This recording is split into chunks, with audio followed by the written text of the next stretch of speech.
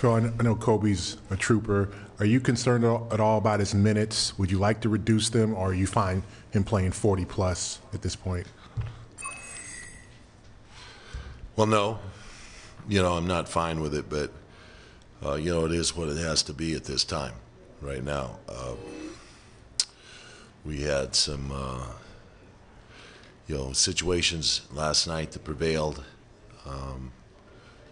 where they went small with Allen and Rondo and Robinson at times, where, we needed that three-guard lineup.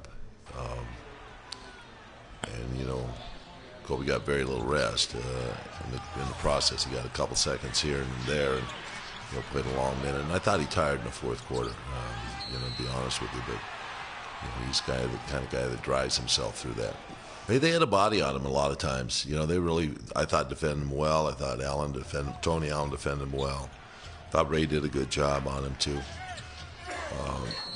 Second half, I thought he got a little bit aggressive to start the half with, and had a couple shots that might have been early, too quick, didn't let the offense happen a little bit, and it was one pass enough. I think that our defense was good. I mean, obviously, Garnett was a guy that we had trouble stopping last night. We didn't figure that part of it out, but we had I thought a pretty good handle on what we wanted to get accomplished as a team defensively.